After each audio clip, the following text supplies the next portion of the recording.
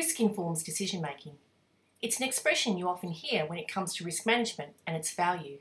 But what does that really mean? Let's use a simple example to understand the classical approach to decision making. Assume we're trying to decide if we should or shouldn't go ahead with an option. First, we start by gathering information, the facts, figures and data. Using this knowledge, we weigh up the pros and cons and decide if the pros outweigh the cons, as they do in this example, that we should then go ahead and take action. So that's all well and good, but have we missed something? Have we been blindsided by all our facts and figures?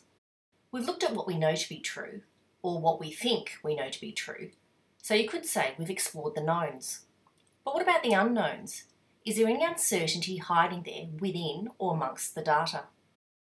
Now, let's use risk as an overlay and explore the unknowns through the lens of uncertainty. How certain are you that costs will not increase? How certain are you that external factors, such as foreign exchange rate, will remain unchanged? And how certain are you that long lead items will arrive on time? Have you enough float in the schedule? What other assumptions have you made on the completeness or accuracy of your data?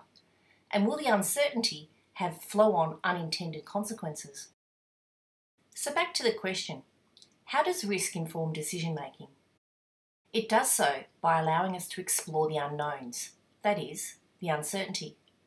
So now, don't be satisfied in seeing half the picture by only exploring the knowns. Get the full picture and explore the unknowns as well. That way, you'll increase your chances of having made a fully informed decision.